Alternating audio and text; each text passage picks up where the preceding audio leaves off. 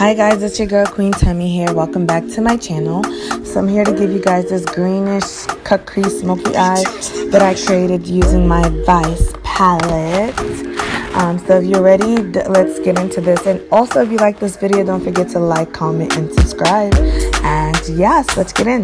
So once again, I'm using my Vice palette, and I'm going to be taking this color right here, Bitter, and just putting that as one of my first transition colors. And next I'm going in with the color 1985 and just putting that as a transition color as well, just blending them together.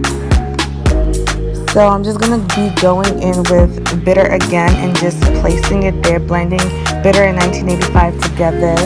And I'm going to go in eventually with like a plain blending brush that hasn't been used and just blend everything in a wind wiper motion. I always get asked how I do my blend properly, and to blend my transition colors, I blend them a lot. I take a lot of time blending them, and I blend it in a wind wiper motion, just blending both colors together. So next I'm going in with this brown color Delete and just putting it on the outer corner of my eye.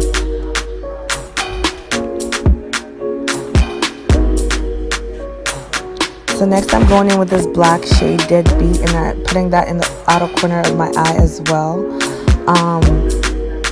Yeah, just blending that in with Delete. And next I'm cutting my crease with my NYX Jumbo pencil, and then I didn't really have a lot of control with it, so I went in with my concealer and just used that to clean it up. This part is optional, but it makes the color, the green, stand out a lot more. And after I finish cutting the crease, I'm gonna set the cut crease, which I did off camera. I used the setting powder to set the cut crease. And next I'm going in with this green color Grasshopper, and that's what I'm going to be putting on the shade. Actually, I think it's Arctic. I'm going in with one of the green colors. I'm not sure which it is. So yeah, I'm going to put that on the top of my lid. Going in with Beat Down, and I'm going to put that, like, blend that in with Delete and Deadbeat. Just blending that in together.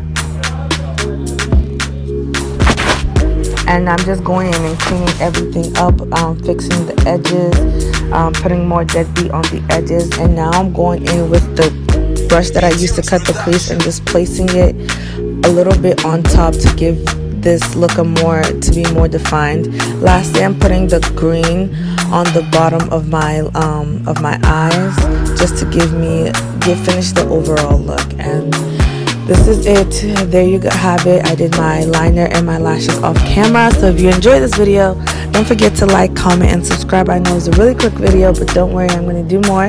And I'll see you guys next time. Bye bye.